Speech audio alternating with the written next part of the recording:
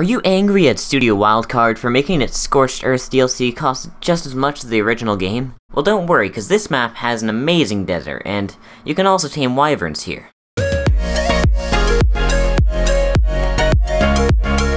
The Volcano is a map that has been around without me knowing of its existence for quite some time. I subscribed as soon as I found out about it, and this map is amazing.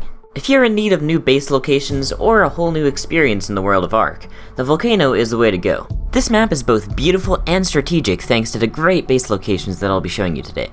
For your convenience, I'll be listing all the coordinates in the descriptions along with screenshots if you don't have time to watch the video. Either way, if you found this useful, be sure to leave a like. Now without any further ado, let's get right into number 5.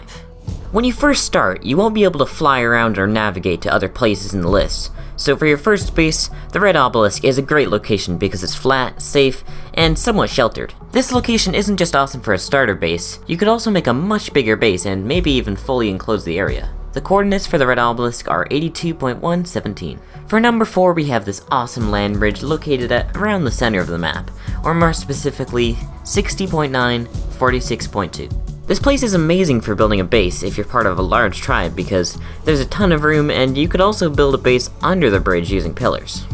It's a great area for harvesting resources and it's also really easy to build on because of how flat it is.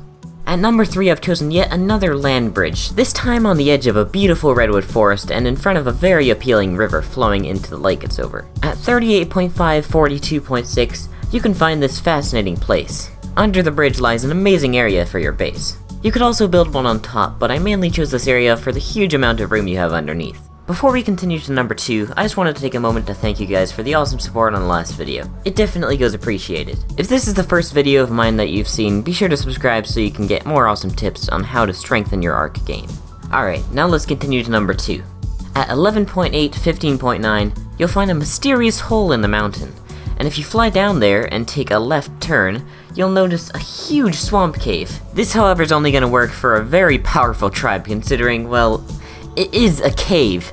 And let's just say it's not really going to be easy to build in here with all the creatures, but if you've got a lot of manpower, then this would be a great place to build, since from my knowledge there's only one entrance, but even if I'm wrong, you could easily block off any other ones. For number 1, we have by far the coolest location on the Volcano map.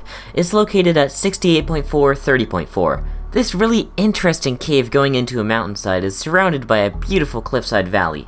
You could build something at the back or use pillars to build over the water. I honestly just think this place looks really cool. I hope you guys found this video useful and I also hope you enjoyed it. If you did, be sure to leave a like, and if you didn't like it, then dislike the video and tell me in the comments what I did wrong. Until next time.